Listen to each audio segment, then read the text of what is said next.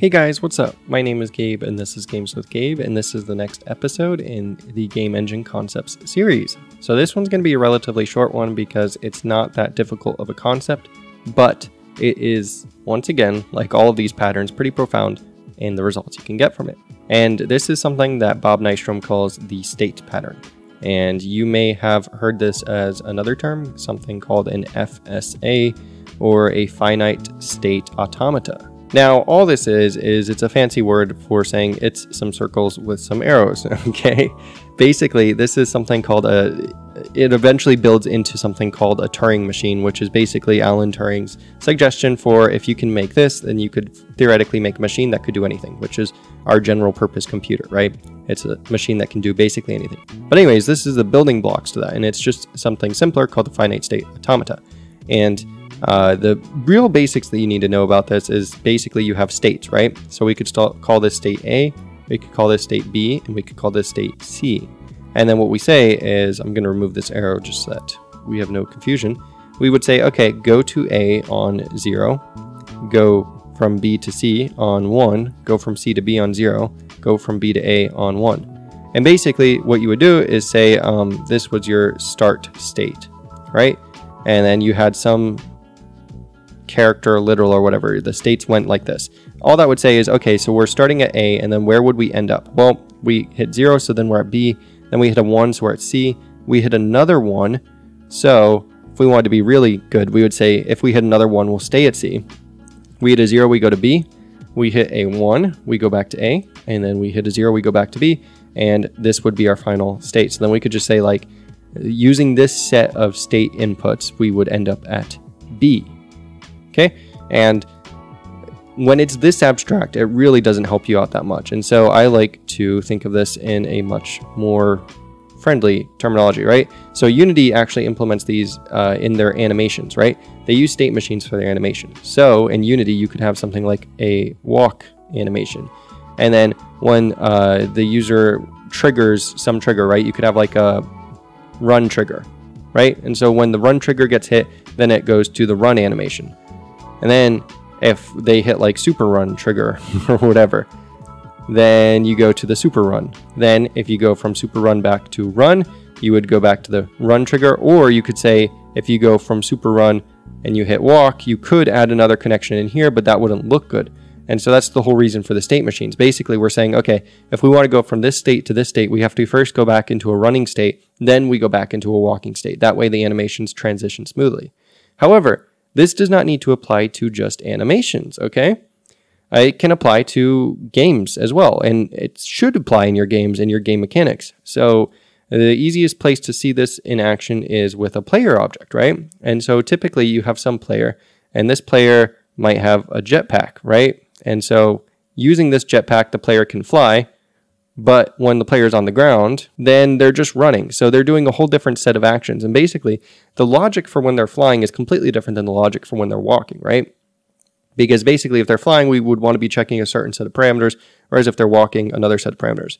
Another case where the state pattern would apply very well is with AI. So if you want simple AI, where basically you have, you know, your Goombas or whatever you have, they're on patrol if there's no player. So they just walk back and forth in their patrol state. But then if they see a player somewhere over here, then they switch to the angry state. And so they put on their angry eyes and then they're running after the player. And so then they're in chase state until they lose the player. Then they go back to patrol state.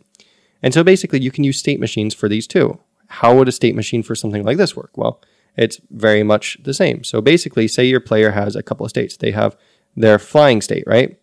And I actually use this for my geometry dash. We'll look at that code in a minute, but I use something like this to help me manage states and everything. And then we'll have our ground state, okay? So flying state, they're in the air. Ground state, they're on the ground.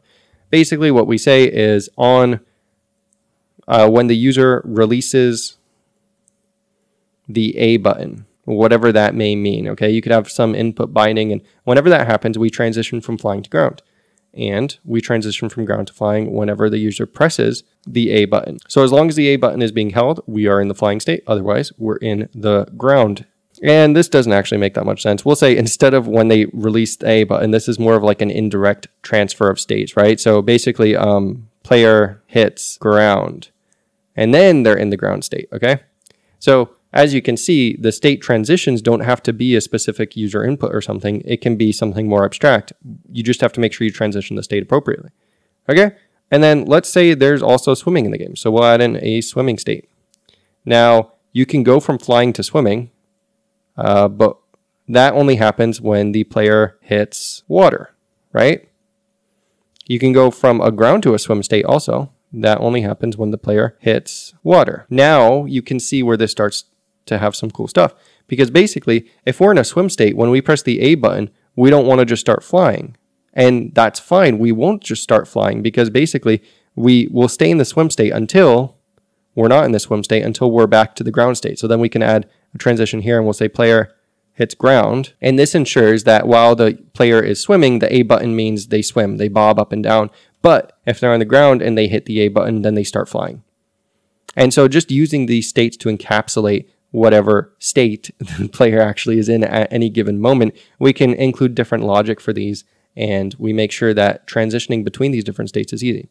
Without this, you end up getting a big blob of mess with switch statements and all sorts of garbage. And if you look at Bob Nystrom's article, he sort of shows that, and then he shows how it can be simplified using the actual state pattern. So now that we know what the state pattern is, let's just take a little look at some of my codes so that you guys can see what it looks like in action. All right, so what we're looking at here is basically just some code from my Geometry Dash series. I don't know if I actually got to this point in the series, but inside the code, I have this integer, and it's just called state, and it literally represents the state the player is currently in.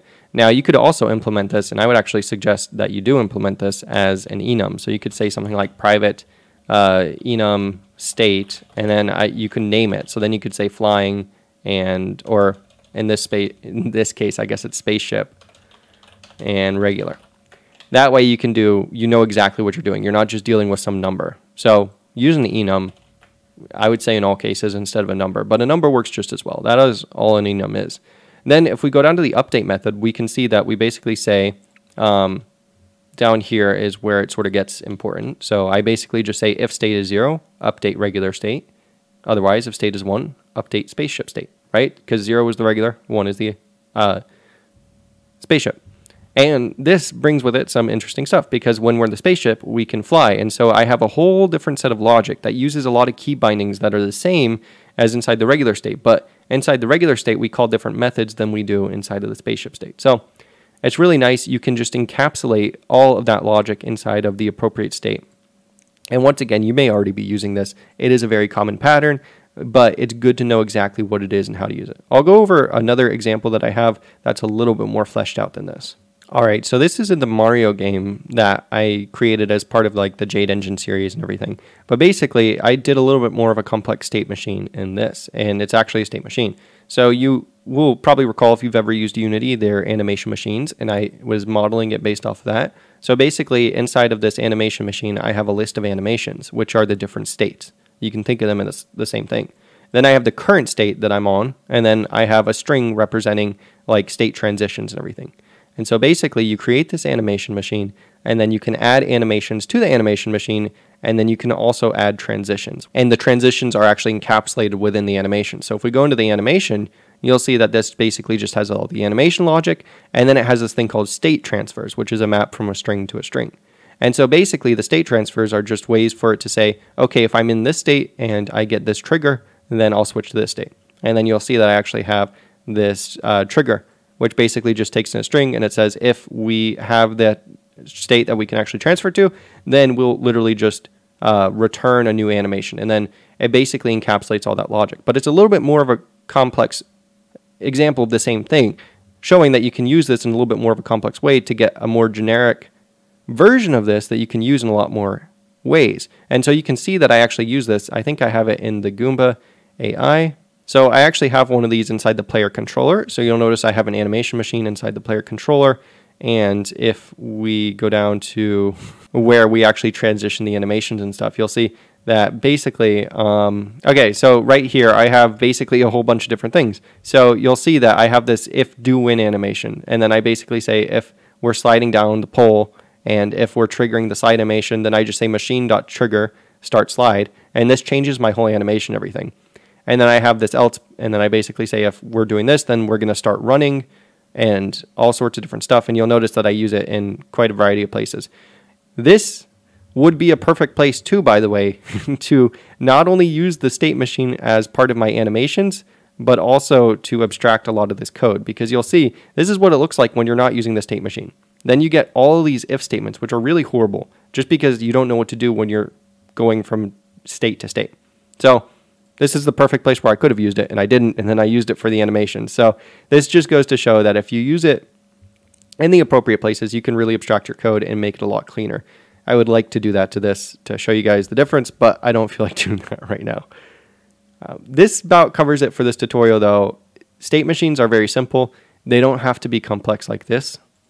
You can literally do what I showed you in the Geometry Dash version, where it's just a number and you basically just have an if branch. But you can make it more complex, and the more complex you make it with the more genericized version of this, it does give you a little bit more flexibility. That's it for this tutorial, guys. I am going to mention that next week I will not be able to release any tutorials because I won't be having the time next week to do that. But I'll try and release one on Saturday as well, which is probably going to be tomorrow from when this is released. So look forward to that one. And if you guys like this, please hit like and subscribe, and I'll see you next time. Thanks.